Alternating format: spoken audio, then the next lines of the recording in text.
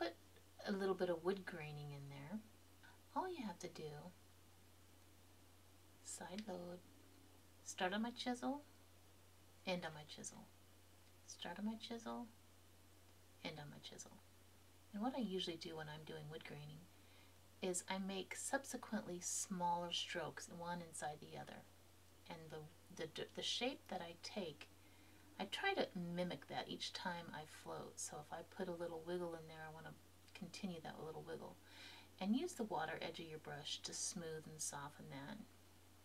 Another thing that I like to do is sometimes I'll flip the brush over so my paint is on the other side. And I'm gonna mimic that so that it kind of enhances it.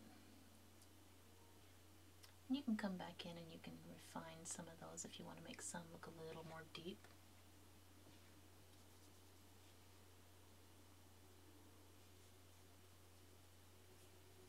Another wood grain that I like to do is just to kind of pull little chisel strokes down like that. And again, I'm going to stretch it with the water edge.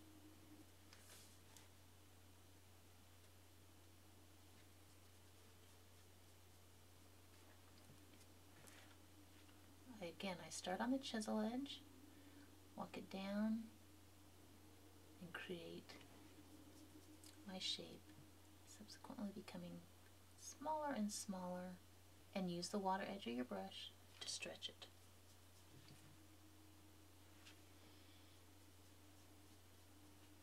You can flip the brush over and kind of mimic it, and again I use that water edge to soften and smear.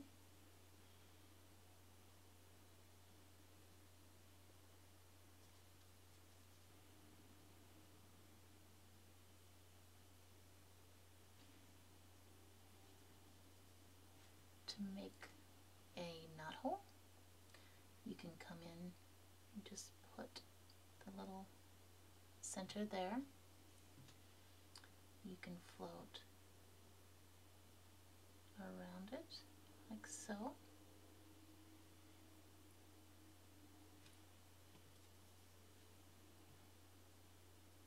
Float under it maybe a couple times. Makes it pretty simple. You don't have to make this elaborate of wood grain on your fence. This is just, I just wanted to share with you a little bit how I do some of the wood grain.